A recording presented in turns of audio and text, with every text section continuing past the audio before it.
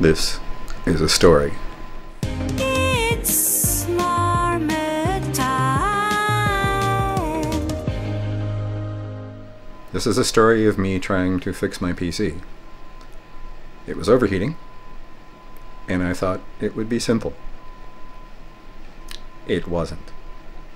I went through 3 AIOs, 2 CPUs, 1 motherboard, and a partridge in a pear tree.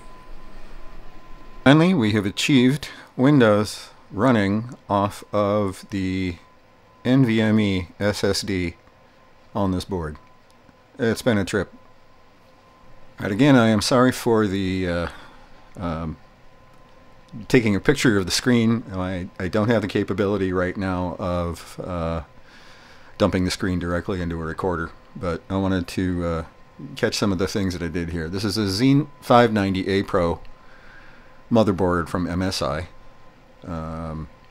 and I had some issues trying to get Windows installed on the NVMe RAM, and I wanted to let you know the different things that I had to set up. For one, let me pop into this.